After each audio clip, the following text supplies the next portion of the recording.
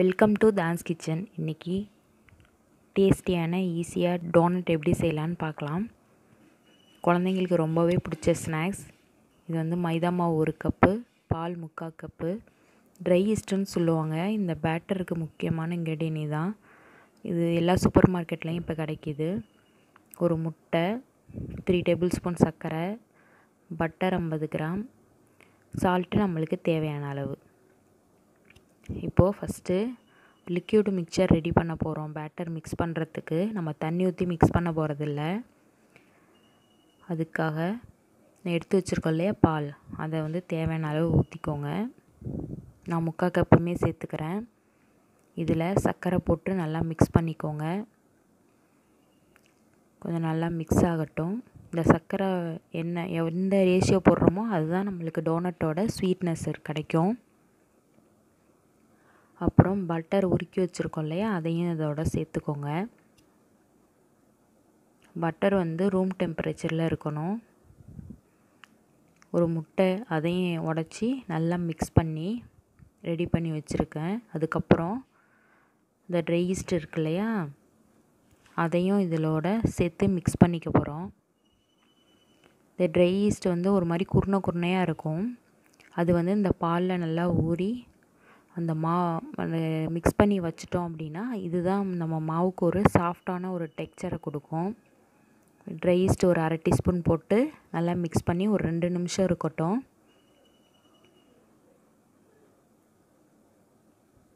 East activate ஆன பிறகு நம்ம வந்து டோ ரெடி பண்ணலாம். அடுத்து நம்ம எடுத்து வச்சுருக்கோம் இல்லையா மைதா மாவு, அதை ஒரு பாத்திரத்தில் போட்டுட்டு தேவையான அளவு உப்பு போட்டு மிக்ஸ் பண்ணி வச்சுக்கோங்க. நல்லா மிக்ஸ் பண்ணிக்கோங்க. ஃபஸ்ட்டு மிக்ஸ் பண்ணிவிட்டு அதுக்கப்புறம் அந்த லிக்யூடு மிக்சர் இருக்கு இல்லையா ரெடி பண்ணி வச்சுருக்கோம்ல, அதை வந்து இதில் ஊற்றி நம்ம மாவு ரெடி பண்ணிக்கலாம். கொஞ்சம் கொஞ்சமாக ஊற்றி பிசைஞ்சிக்கோங்க.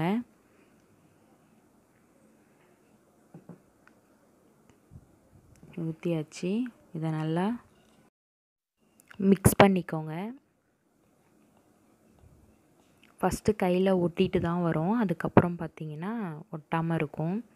இப்போ இந்த மாதிரி ரெடி பண்ணி வச்சுட்டு இதில் கொஞ்சோண்டு மாவு ஃபுல்லாக எண்ணெய் அப்ளை பண்ணிவிட்டு ஒரு மூடி போட்டு அப்படியே வச்சிட போகிறோம். இது அதோட சைஸ் வந்து டபுள் ஆகும்.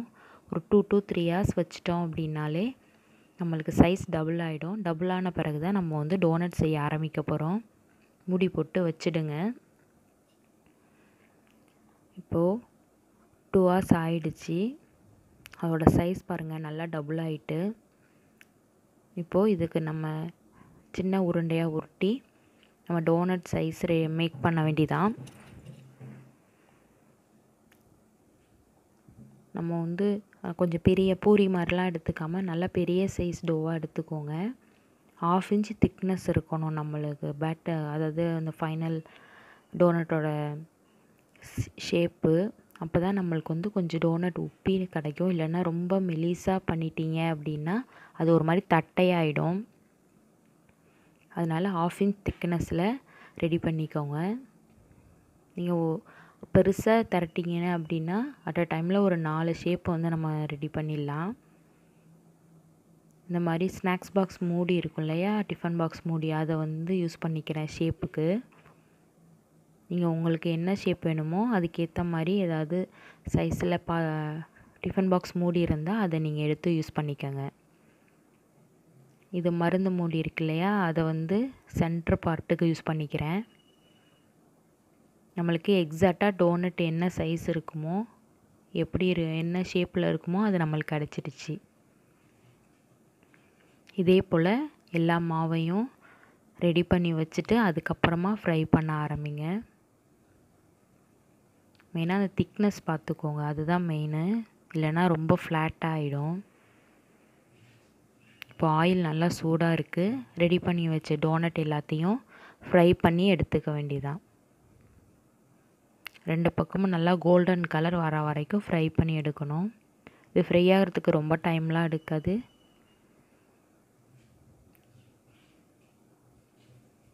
இந்த டோனட்லாம் வீட்டில் செய்ய முடியுமான்னு நினப்போம். ரொம்ப ஈஸியானது தான். இப்போது ஒரு திரி பரட்டி போட்டிருக்கேன். 2 பக்கமே நல்லா ஃப்ரை ஆகட்டும்.